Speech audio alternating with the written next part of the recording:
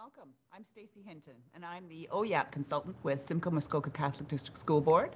OYAP stands for the Ontario Youth Apprenticeship Program, and I'm joined tonight by Elaine McLaughlin from Simcoe County District School Board, where she is the OYAP coordinator.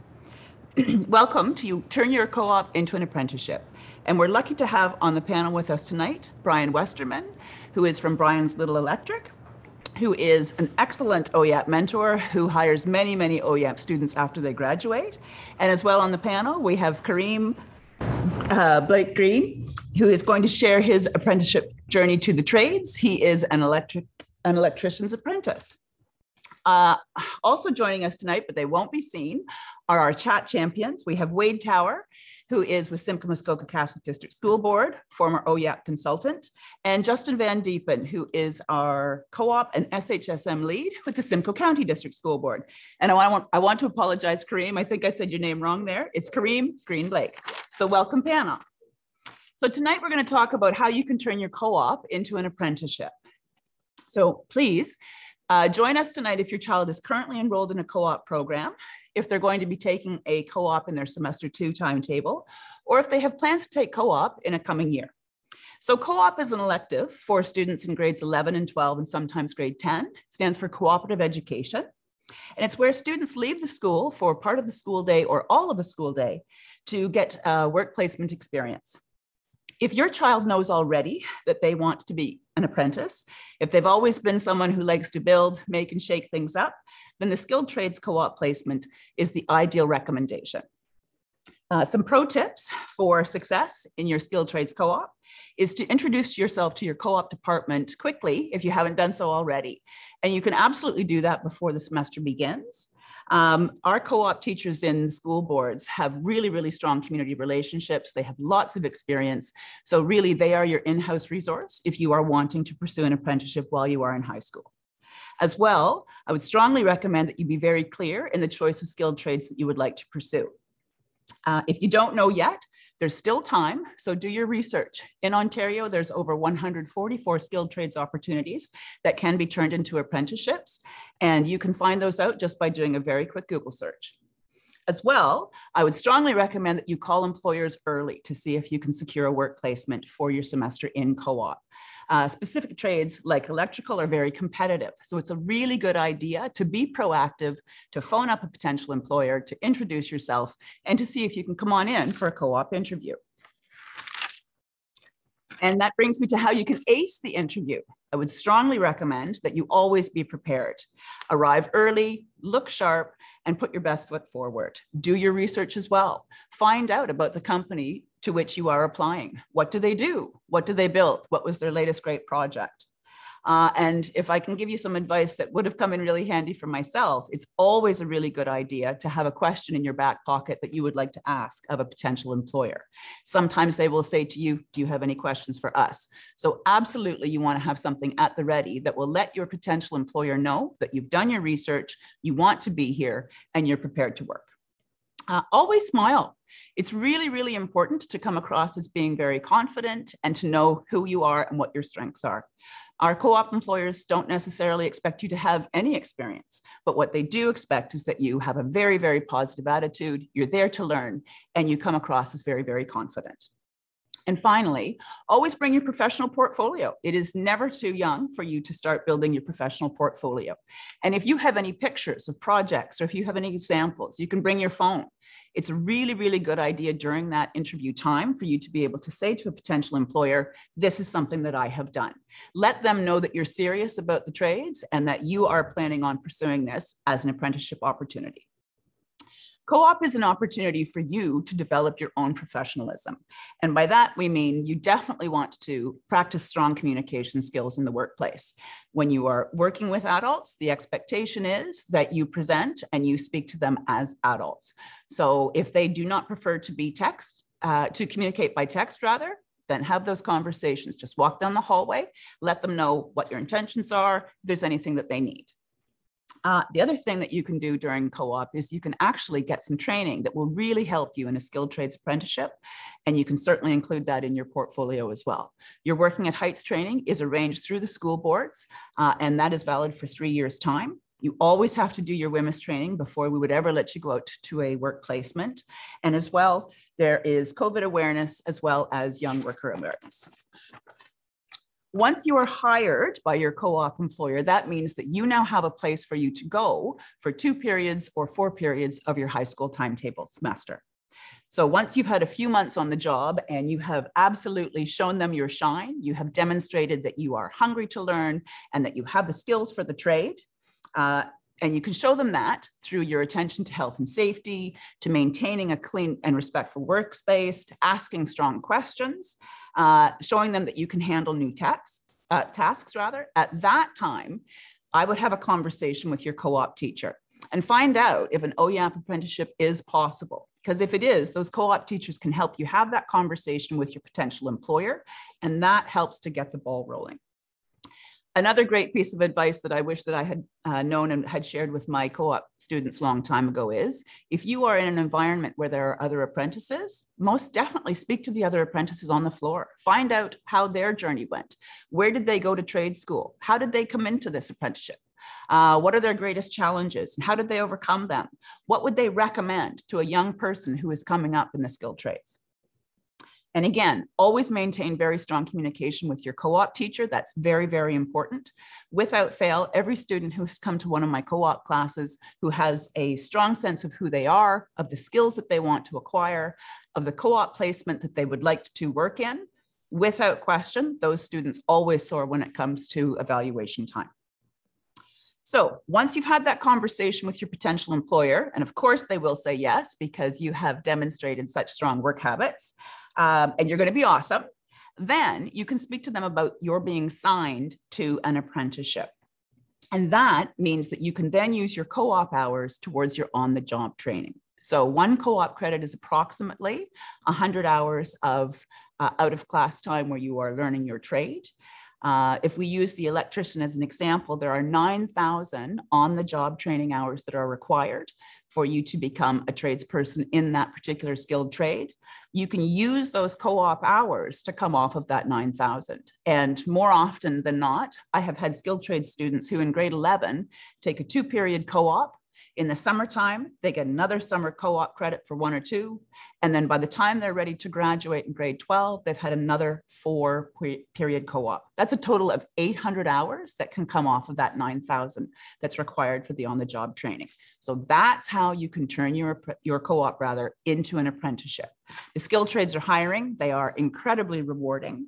And I can't recommend enough. I like to call them the best kept secret in employment. And I would strongly encourage any young person who wants to enjoy their work, to be physically active, who enjoys problem solving and has the ability to think in 3D, likes to communicate and work on a team, explore the skilled trades. They are hiring and they are certainly ready to go.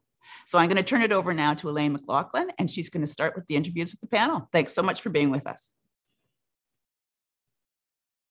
Thank you, Stacey. So far tonight, you've heard quite a bit about, you've heard the word apprenticeship and you've heard the word employer. And what I want to do is just focus for a second on something that you're not hearing, and you're not hearing about applying online. So if you were thinking of going straight to college for a full-time program or university after high school, you would be typing up the certain websites that you wanted on your computer, and you would be uploading documents that are required, and you push send and you wait to hear back, that sort of thing.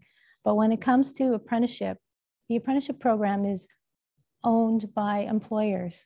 So in Ontario, employers are not one great big huge unified group. They are individual companies, just like we'll hear about tonight. And they are using the apprenticeship program to fulfill their staffing needs and get staff trained. It is for them a way that they get their staff trained. So you are required, therefore, to impress an employer.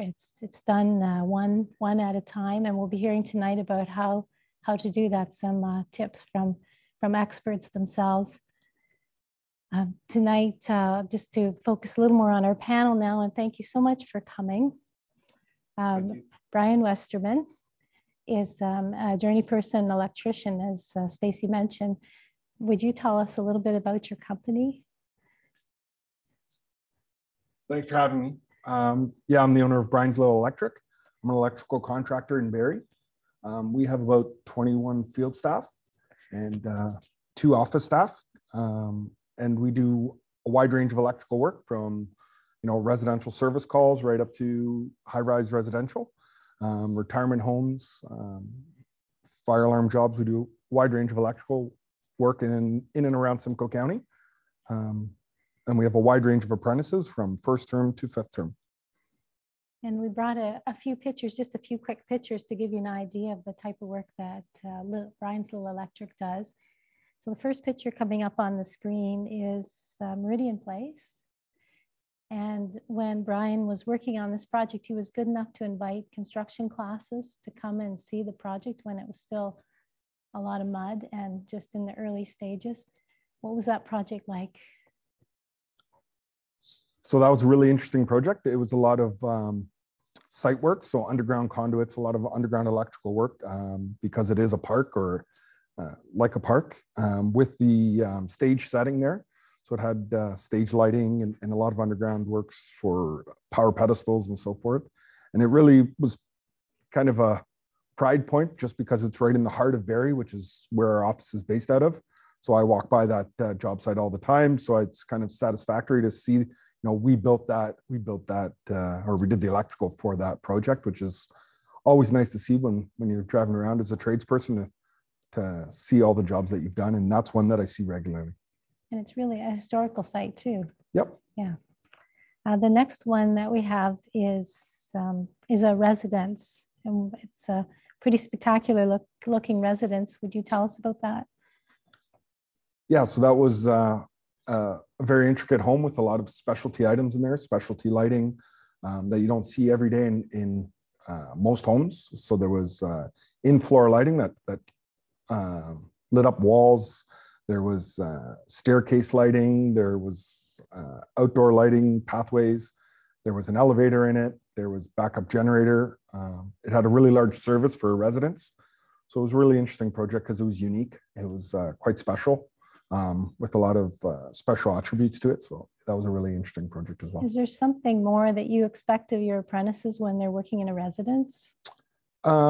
So if it's an existing residence, you obviously have to be a lot more careful, a lot more tidy, and a lot more, you just got to be extra special care when you're in someone's home. So those are some of the special attributes you need when you're working in a home. And the third project that we brought is that we brought a picture of, the FedEx project. Yeah, so that's another project that we worked on recently. So it's open now. It's an industrial facility that has a lot of conveyor systems, controls, a lot of conduit work, a lot of wire pulling. So it's a totally, not totally different, but it's a different type of project than you would say in a residence. So there was a lot of learning there. There's special conduit needed for that facility as well. So it's a very interesting project and intricate as well. Were you the only electrical contractor on the job? So we weren't the only electrical contractor. There was a base building contractor that did the base building work. We were specialized in the conveyor system. So we did all the electrical for the conveyor systems. So we needed to do conduit and control wiring and sensors, a lot of specialty work for those conveyor systems to function properly. But yeah, there were other electrical contractors on there doing the base building type of work. Okay, your competitors. Yeah. There's, everybody has to work. That's very good. So Kareem, when did you graduate from high school? I graduated from high school in 2020. Yeah. And then I went back to high school for 2021 to do grade 13 to do another co-op afterwards. Oh, okay. Yeah. And did you have an idea for a while that you wanted to get into skilled trades? At first, it wasn't actually just skilled trades. At first, I was going to be a teacher. In grade 11, I was going to do co-op to be a teacher. Then I was going to go to school to be a teacher. And I believe I did it in grade 12 again. And then afterwards, when I went back for grade 13 and I did co-op again, I realized I didn't want to be a teacher as soon as I started getting back into the trades. And would you say that it was that made you successful on your co-op so that it turned into an apprenticeship? Honestly, it was more the fact just like looking at what I could do instead of what I have done, and seeing that I could be like do trades and actually push myself to do it every single day, and like wanting to do it. That was the big thing for me. Like being a teacher, like, yeah, it's fun. I loved it. I loved the kids too, but working trades was way better, just like right off the bat. What were some of the biggest challenges in the early days in co-op For electrical, for electrical? Yes. the challenges probably were, honestly, is probably just trying to wake up at first. And then once you're actually up, then you're just up, you're gone. But after that, like once you actually get to work and you start working, like it's just, it's fun. It's especially being around the people that you are every single day. And then, you know, nobody treats you like a child when you're on a job site. Like just because you are a child, you're not a child. And you got to learn how to grow up really fast. And it's fun. It's honestly really fun. I've often heard it said that the office hires and the shop fires. So you had to somehow win over your coworkers as well, not just the boss. Oh yeah. Right? Would you say? That was a funny one. That was my big one was to try and work as hard as I possibly could, but make every single person on my whole company like me. And I don't think I've had one bad comment. If you could ask Brian. I vouch for him. I haven't heard a bad thing about him. So he's been successful in his goals. That's for sure. But yeah, for like, just try to be friends with everyone. Because once you have one bad person that just doesn't like you, then it's just not the same. It's not the same feeling. Changes things. Oh yeah, for sure. Brian, are there things that you do as an employer to retain employees? Is there anything special you do? Yeah, so that's a big topic nowadays, to keep your staff and keep them retained and engaged in their work, because a lot of people look at things greener on the other side. So you got to make sure your grass is pretty green. So we just do little things. We cooperate with our staff.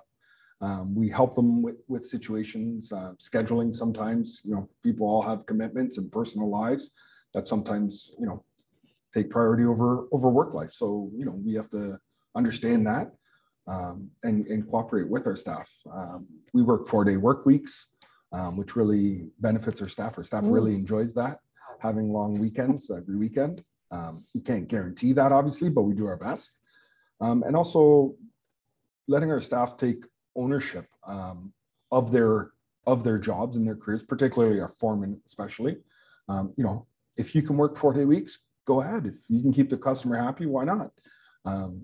Sometimes they got to come in late because they have appointments in the morning. We have special events for all our staff. During COVID, it's been a little bit challenging, but typically we like to have special events, get everybody together. So it's taken some time, but we have a really good group, a good group in our company, and we all get along and we all have fun together. So as Kareem's alluded to, they have fun on site, but they also work really hard. So it's a win-win. I'd like to talk a bit more about the co-op from your perspective. Do all co-op students come in ahead of time to get to know you, or how do co-op students approach you? So typically I get a call, usually their first week of co-op, when they're supposed to find their placements. And so I get bombarded with co-op placements, all looking. But neat little story, just this week, I had a co-op that's starting in February, and he reached out in November saying, I'm looking for my co-op placement. I have a co-op in February and I'd like to get into the electrical trade. And that really piqued my interest, because I was like, that's a first. Nobody's reached out that early. It's usually the first week of co-op they reach out. So we lined up an interview this week, and he's coming to start in February for co-op placement. He had some good points on his resume as well, like he's worked before, so that was handy. But really, it sparked my interest that he came this early. So that was really good. But a good communication skills really sets a lot of co-op students apart when they have that skill set. It just makes them more engaging and just wanting to train. And how does someone demonstrate their good communication skills? So this co-op did it via email, but also in the interview when you ask questions, you can kind of see the interest in the fire in them, that they really want to get into the trades. They show that eagerness. So that's really important. That what I always tell a lot of co-op students is, what's going to set you apart from the other 5 people looking to get a co-op placement in electrical, as an example? Well, go find out something about electrical. What do you like? So then when you're in that interview and you show, hey, I did my research, I learned there's residential, there's 309A, I want to get 309. So just something to set you apart, that you've shown that interest, because everybody wants to work with or train or show somebody that's interested. And if you can show that interest in the interview, that's how you're successful at it. And how many minutes in the interview does it take you to make a decision if you're going to bring someone in or send them away? So I've learned over the years not to be too hasty in the decision making, because then you make mistakes. You can make a decision in 3 minutes, but it could just be a bad 3 minutes in the interview, right? So you really got to just hold your thoughts till the end and really evaluate the interviewee at the end, because they might just be really nervous and really not sure of themselves. And then I have certain questions in my interview that kind of puts them at ease. I kind of have personal conversations with them during it, so they can put down those nerves, because they're all young and they're nervous. Obviously, it's probably one of their first interviews. So we try and break through that and really get to who they are, or get a little more information of who they are, so then we can really evaluate them better. Speaking of people being young in high school, we appreciate that you look to our high schools for your hiring. It's critical. We are short on skilled trades, electricians especially. So I can't find electricians just looking for work, because most of them are all working. So we have to train within. So we have to really groom our apprentices and train them within. And the best ways to find them are when they're in high school. It really helps for them to get a career path, and it helps us get to the labor force that we desperately need. Right. Kareem, do you remember your first interview? Were you nervous, or what did you think about as you went into your first interview with Brian? For my first interview, I was kind of nervous before I walked in, and then when I walked in, I sat down. I was just like, don't be nervous, just do it. And then I did it.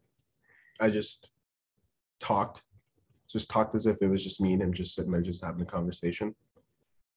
And then after that, he told me that I got the job for my co-op, and then went home. I was ready for the work next Monday.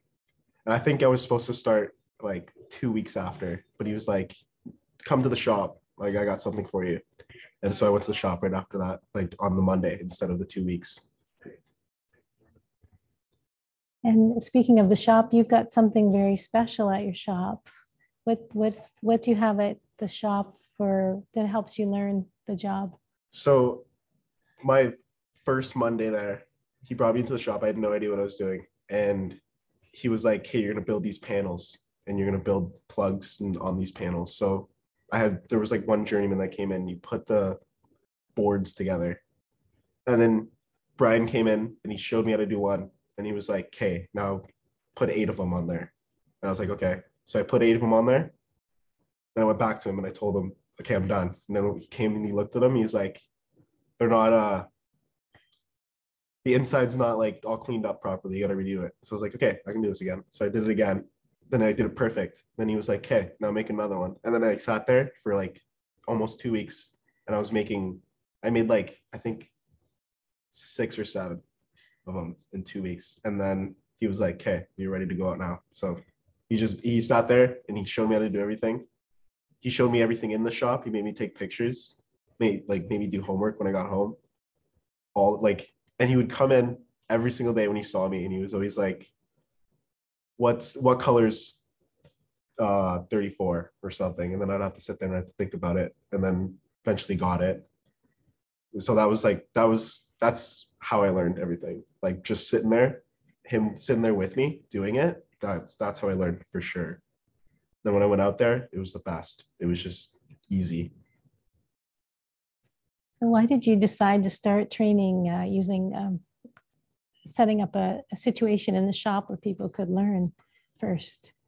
So I've taken off on many co-ops over the years, and before Crean came on, I was brainstorming like how could I improve the co-op program, or what could I do to make it better for our co-op students, but also for the company before he goes out to the field. How can I improve things?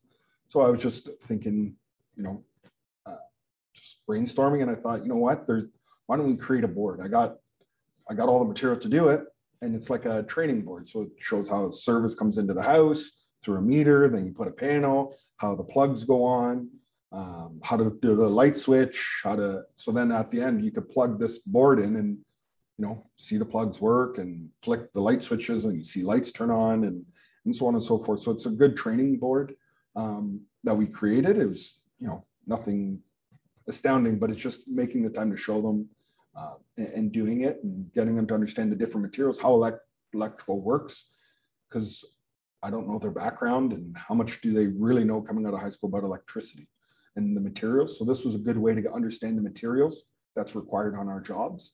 So we created that board, and he did that for a week and got that one sorted out.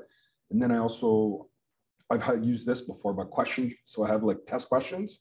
So they have to find out how much amperage can a number 12 wire hold, or how much wires can go in a pipe. So they have to research all these items, and that's some of the homework. And I also got them to do homework like what kind of panel do you have at home, and what's breakers your stove on. So you have to go home and you'd have to look it up and find it. So it's some homework to kind of get them engaged and really thinking about electrical, and then see if they're really interested. And so I got them to work in the shop and do all these things and test questions and homework and so forth. So, when they're interested, they go and find those answers, right? Like when they're interested, I'm going to show I can figure this out. When they can't answer any of the questions, then they're really not. This isn't the trade for them, or they're not as interested. So. Oh, all the time. I did that all the time. We should probably also talk about co-ops that don't go well. What are some things that make a co-op not go well? So one of the big things that makes them not go well is communication. So if they don't communicate with their coworkers well and really get them to, because they got to sell them on training them, right? Like if they're not interested, they don't show that they care, they don't show up on time is one part of it, or miss work. Like we treat our co-ops as an employee, because I'm not going to treat them any different, because if they do become an employee, then the standard has now been changed, right? The benchmark to the expectation is changing. So that's not fair to them, and it's not fair to the company, right? You don't want to work with somebody that's late all the time, because you have to be on time.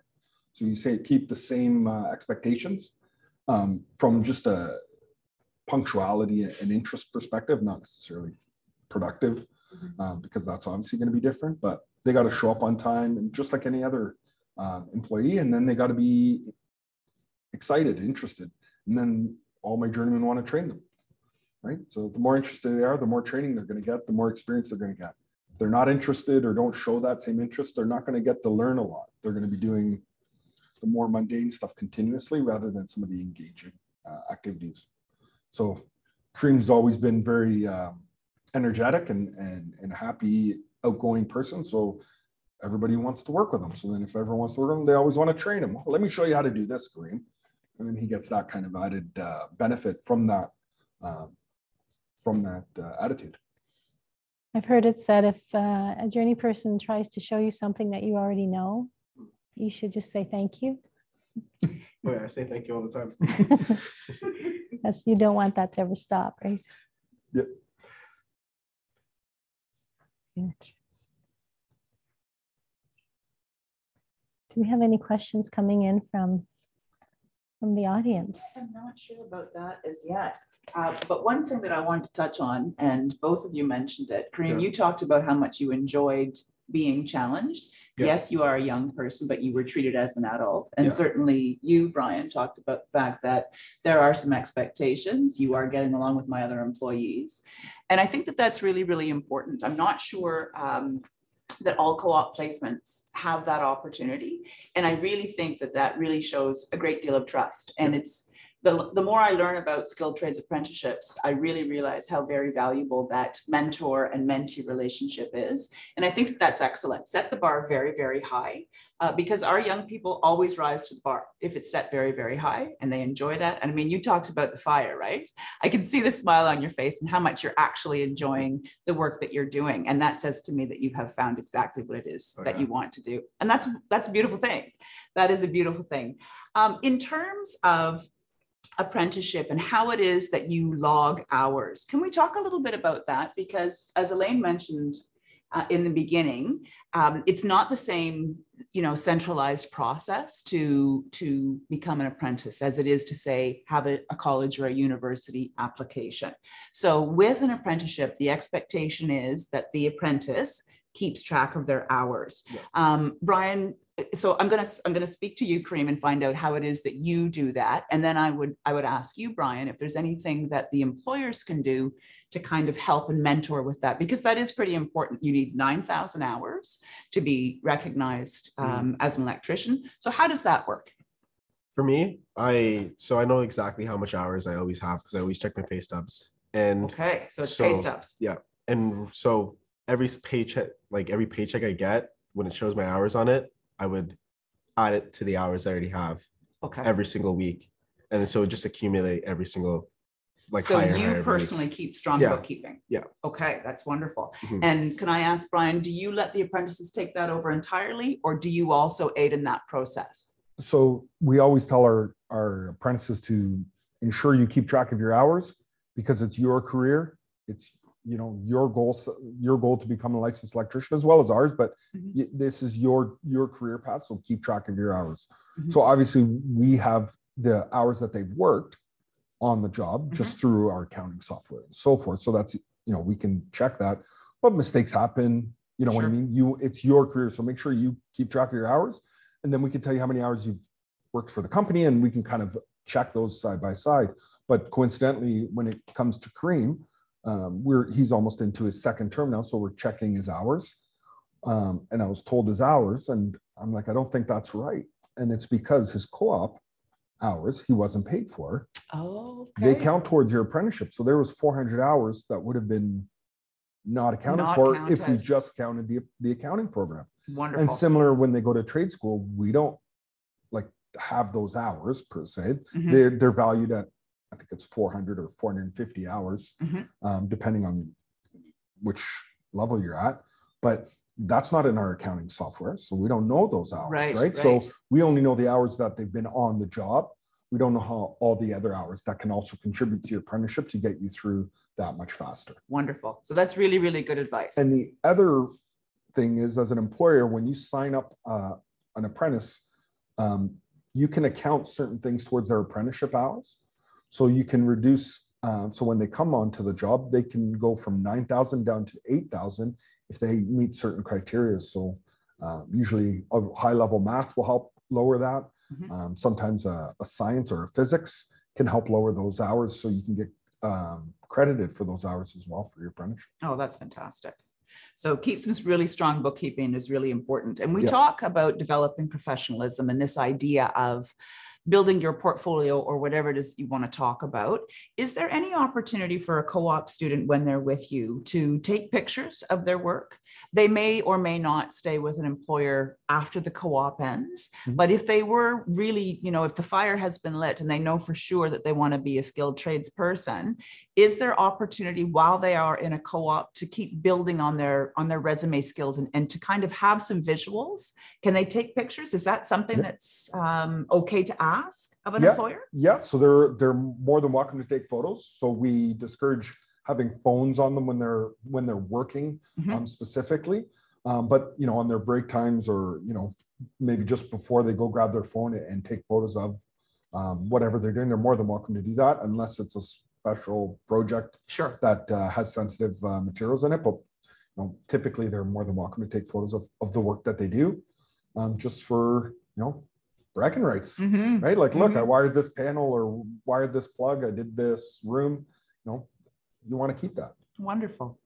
I used to say when I had co-op students in my class, it's actually can be pretty daunting to pick up your phone and make a phone call. And I would always say to my students, but you live on their phone. And they would say, well, we don't use it to phone people. So, sometimes there's a script that can be given to our students at the beginning of the semester, but it is very daunting to put yourself out there. And I would always try and preface their disappointment with, you might have to try more than one employer. So in your experience, Brian, I mean, what advice would you have for a young person, even if you weren't able to take them on because you had all of the co-op students that you could, give training for in one semester? What advice would you have for any young person if they're turned down? I mean, they know they have the fire, they know what they want to do, but they're not having any luck. Is there any way that they can just keep going, or is there any way that they can bolster that interview process as well? So everybody's reputation precedes them, as the saying goes. So, okay. If you impress one person on one job, they might be over here working for somebody else. I remember working with that guy. Or if, for example, I had a co-op student, but I didn't have room for an apprentice, and he was a really good worker. Well, I know a lot of people in the industry, and maybe I'd recommend them. Right. Like there's a lot of people that know a lot of people, right? Like you work with a journeyman on a job, you know what? He's a good kid, but we don't have the work for him or whatever the circumstance may be. Well, that journeyman knows journeyman over there and knows the suppliers over there. So there's always, good workers will find a spot, and your reputation. So if you're showing up every day and you're, really putting that good foot forward, and somebody sees that, they appreciate it, and they're going to do their best to help you in some way or another. You don't always know how it's going to go or what that means, but it always comes to the surface eventually. That hard work will pay off. And then what I just tell them, if you can't find a placement, go work at a supplier. They're always looking for people as well. Great so if advice. You can't get into a co-op, now you're working at a supplier. You get to learn all the material while you're working for them or doing a co-op placement with them. And guess who you get to meet every day? Right. A whole bunch of tradespeople. Oh, that's excellent. So advice. if you just create a good attitude when you're communicating with people and they see that in you, they're like, you know what? If you don't want to stay here, delivering materials or picking through materials, come work in the trades with me or whatnot. So you know what? Always put your best foot forward, and it'll pay off for you. Wonderful. Wonderful. Sometimes I would have students say to me, well, what do you mean it's going to take me 5 years to become a journeyman? And I would say, well, 5 years is going to go by anyway.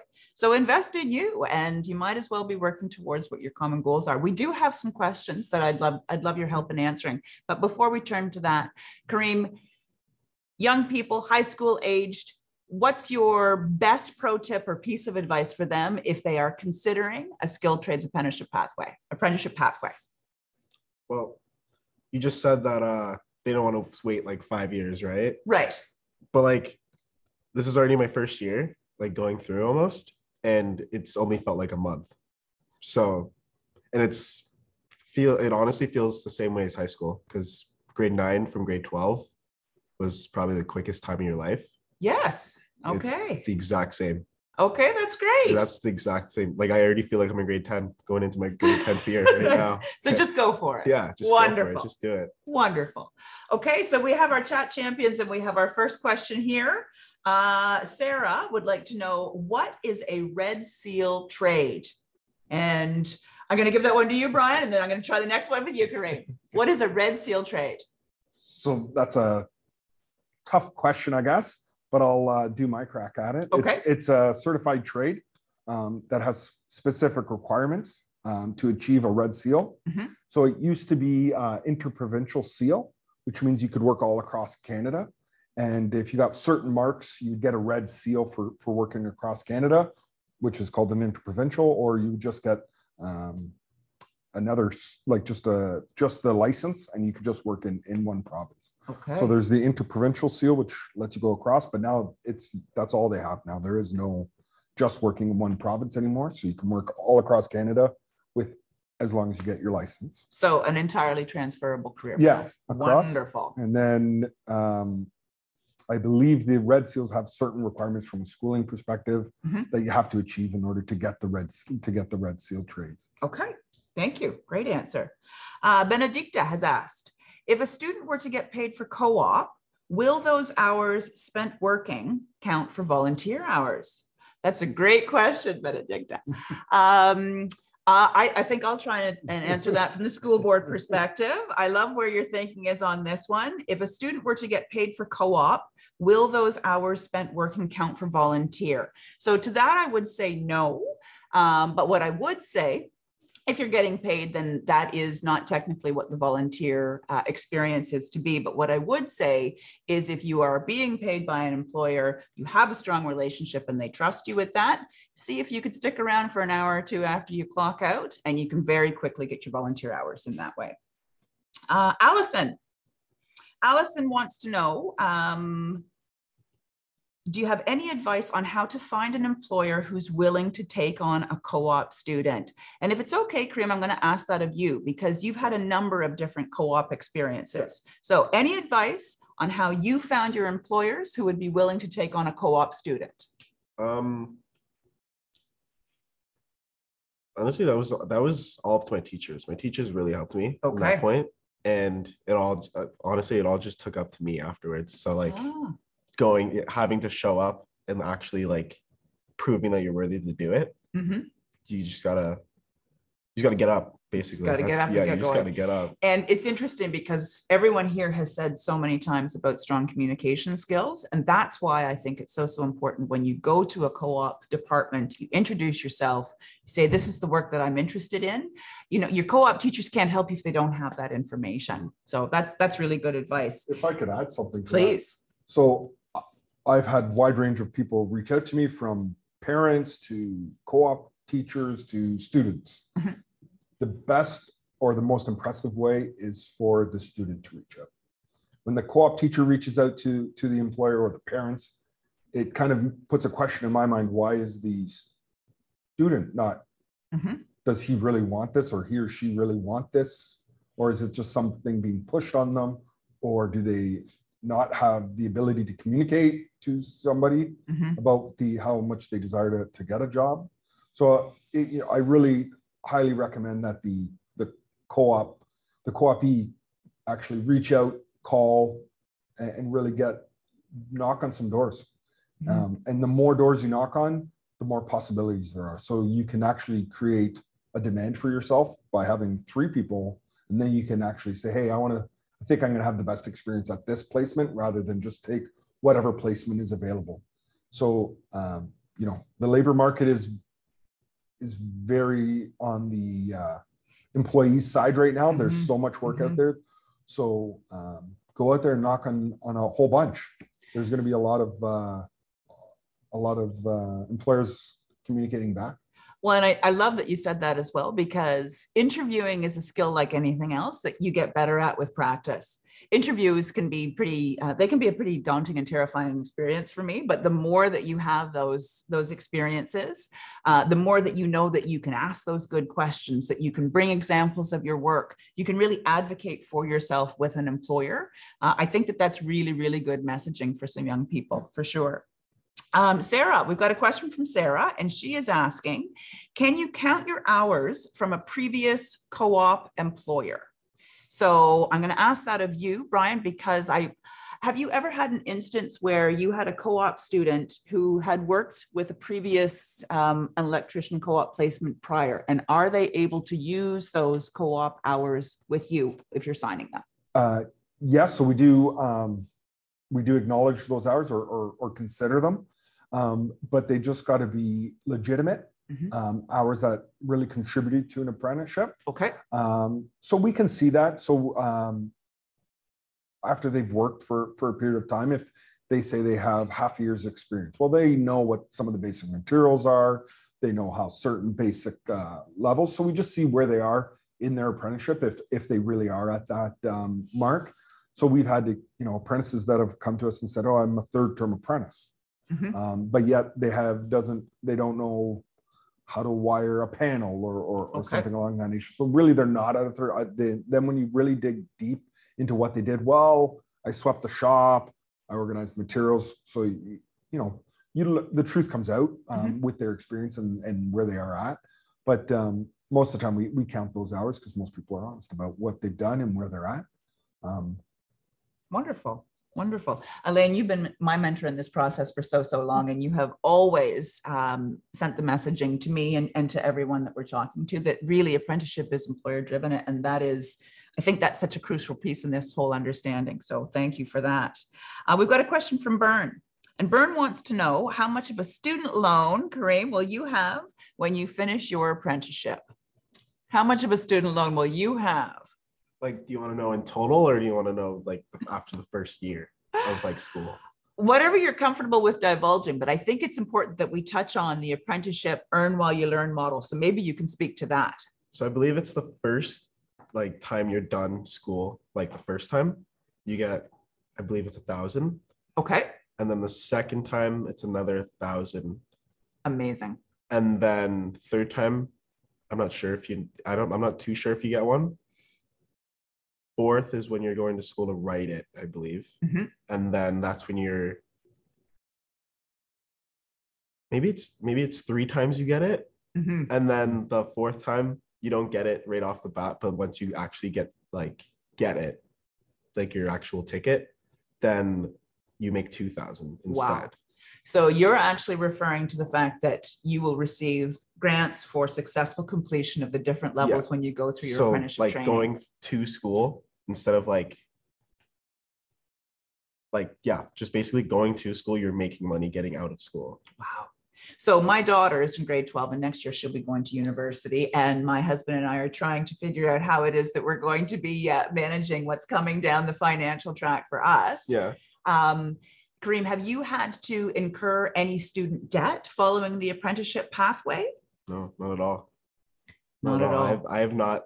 I don't think I've seen my bank account in the negatives at all, or anybody else's for me specifically. That's amazing. Yeah. So you graduated from high school, you went back for your co-op and honed your skills. Yeah. You were hired full-time, and now you are making money while you are learning your trade. Yeah. That's incredible. Well done. Well done, you. I am not sure. We haven't talked about sort of the academic side.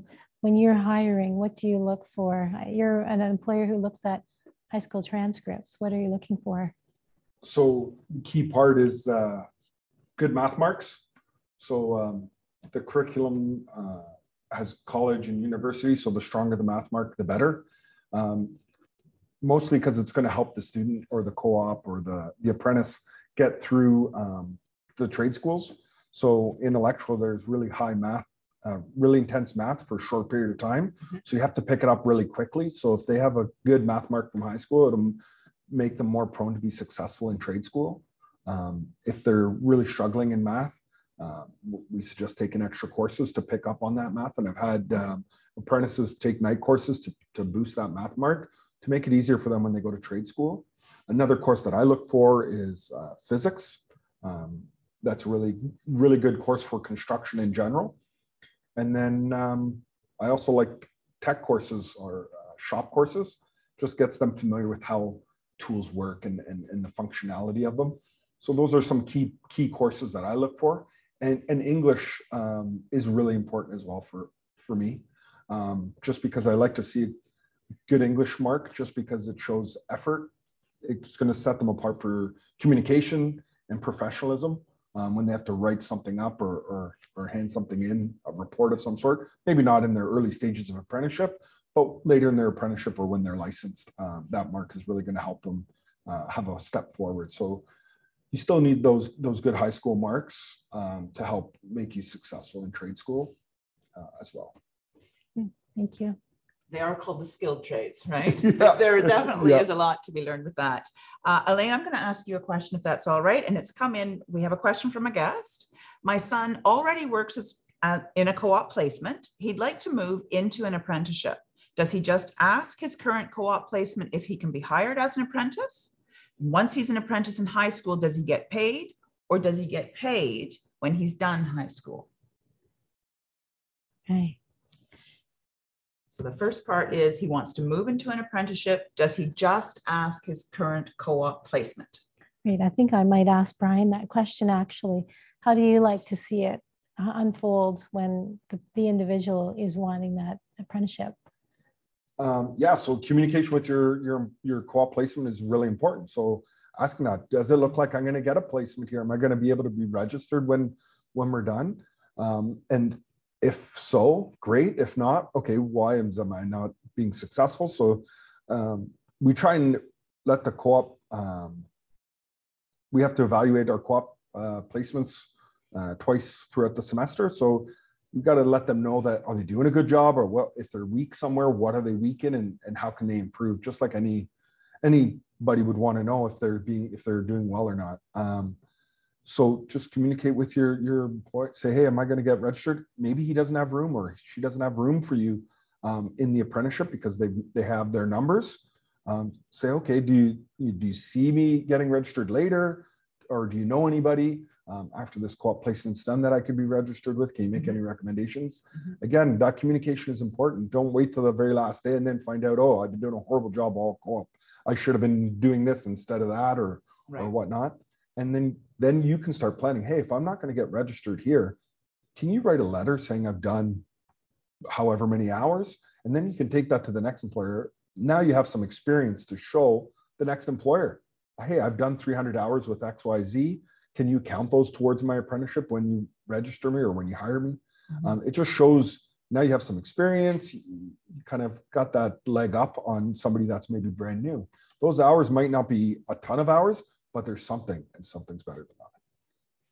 I've got a question from Lydia, and she's wondering, are there many females in electrical apprenticeships? So I'd love to say there is a lot, but no, there isn't. There hasn't been a lot. I've noticed the numbers have been growing. Over the last just a few years, we've started to see more females apply into the trade, which is great. And we've actually hired 2 females to the company. So that's been, great. But there's lots of room for a lot more women in the trades. We see them on various certain trades. Carpentry, we've seen some, laborers, we've seen some, and electrical, but there's quite a few trades that we haven't seen any get into. So you know what, there's so many opportunities out there, and there's a lot of room for women in the trade, and they've been quite successful. The ones that have been working for us have been quite successful. Oh, that's excellent. And what I love about skilled trades work is it's the work that speaks for itself. So I think that's a really, really important point. Chase wants to know how apprenticeships have been affected by the pandemic. In terms of, I guess, all of it, the number of jobs that are coming in, what the interaction is like on the job sites. How has the workday for you, Karim, been impacted by the pandemic? It hasn't really affected me at all. Like, yeah, I know it's still there, but it honestly just feels like a regular day at work. That's all it really feels like. It's interesting. Okay. Yeah. Maybe right at the start, it was kind of just more cautious about it, and they're putting it down on us more. Sure. But other than that, they would do rapid tests all the time and all that. But now it's just wear a mask in the building and just do your work. And when you're by yourself, you can take it off if you're in a unit by yourself. But other than that, it hasn't been really that bad. It hasn't really changed anything. Okay. Yeah. That's great. And for yourself, Brian, has the work slowed? Has it picked up? What's your experience been? So we've been just as busy as ever. The pandemic has just changed the way some of the safety protocols that we need to follow on sites, some of the safety procedures we needed to implement. But from a work perspective, we were fortunate in the construction industry to keep working through the pandemic. We were able to still work safely with the type of work that we do. A lot of it is outside, very airy areas. You can maintain your distance, but it's just the safety protocols that have really just changed the industry in a sense. We have to wear our masks, sanitize, Sure. but that's changed to every industry. So everyone's doing those sort of things. But from a work perspective, the work has been roaring through just throughout the whole industry, and we were able to look forward as well. Excellent. Okay. We have a question from Christina. Should a student look to complete their apprenticeship hours before going to trade school or vice versa? And someone to speak a little bit to that. Or maybe you can talk about how they actually complement each other. So they can't complete hours all at once previous before going to trade school. Okay. And they can't go to school prior to completing all their work hours. They kind of got to work hand in hand in order to be successful. So they got to work on the job site for a year, and then they get an offer to go to school. Then they work for a year, go to school, work for a year, go to school, because they need the on-site training to really understand some of the school parts of it. So if you just went into school and just tried to learn it, you'd be like, there'd be a lot of gaps that you wouldn't understand or be able to visualize. Like, what do you mean run a wire through this? Or you wouldn't be able to understand it without being on a job site. So they complement hand in hand. I always recommend get a placement, get registered with a company, work your 1 year, go to school and work your way through. If you're really struggling to find a placement, there are classes that you can take to help give you a leg up to get that placement. But the key part is to just get that placement. So you just got to bang on a lot of doors and just get that placement, and then you're off to the races. But you got to do it in the order that they have set out. They've perfected the training program. They've perfected the process with going to school or working, go to school, working, go to school, and you just follow it through. Okay. So I like that. We talked about, I would say it's roughly 80% on the job, 20% is in school. And I mean, Elaine, you've taught me as well that the idea is that the theory is then you're able to put that into practice, which is really excellent. Got a great question from Cody, who wants to know, how do we find a co-op placement, and will there be transportation? So if I may, I might just answer that one. With regards to finding a co-op placement, I always say to students, do your research. Come to co-op on the first day of semester with a nice strong idea of where it is that you would like to work and what kind of work you would like to do. If you don't have any idea, you can certainly be using the career exploration tools that your schools have available for you. And you can start your search with, what are the activities that I like to do? Where am I strong? You know, what are the things that really, really get that fire in me going, and I feel good when I'm doing the work. With regards to transportation, normally what happens is the students come to the school, they check in with their co-op teachers, the attendance is taken, and then you're put into some form of transportation that can get you to the job site. So when I was a co-op teacher, I would put the students into cabs every single day. And the cab was really a nice time, because the kids would all leave me, but before that, we would have an opportunity to check in, how's your day going, and away you go. But Brian, you and I have talked a number of times about how if you are going to be in the trades, you've got to have some transportation. So maybe you can speak to that a little bit. What are some of the challenges if you're in high school without your own set of wheels and you're wanting to break into the trades? What time does the day start, and those kinds of things, please? So typically, depending on where the location is, you leave anywhere between 5:30 to 6:30 in the morning. And you're going for your job day anywhere between 8 to 10 hours, and then you're going home. So those can be some long days. But with the construction industry, you're not always in the same job all the time. You might be working in Midland one day, downtown Barrie another, or really another day, or 1 week in each, or so forth. So the Brutus honest truth is, you're going to need to get some wheels to get to the job sites. Right. In time, we've had a co-op placement that had his parents drop him off every morning at 5:30 at the carpool in Barrie, and he went to the job site and he got picked up every day. He didn't have his own set of wheels, but I think he has it now, actually. Wow. So the honest truth is, you're going to need to get some wheels. The school can help get you to and from during your co-op, but then what do you do after that co-op placement?